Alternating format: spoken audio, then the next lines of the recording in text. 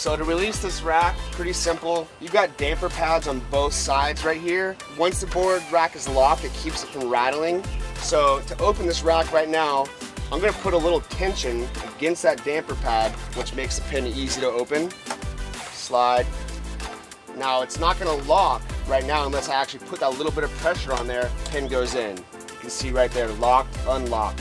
Same thing to open it. We're gonna put a little tension, easy to open. Close it, put a little tension, boom. Once this thing is in lock, you get no vibration when you got your boards in the rack. This thing is solid, doesn't move at all.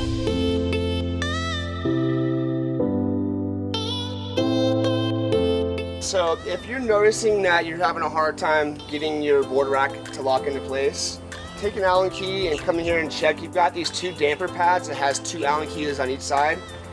Just make sure that they're tight. If you're having that movement where it's not locking in, it's most likely that these are loose. Just a quick little adjustment, get them tight. One on this side too.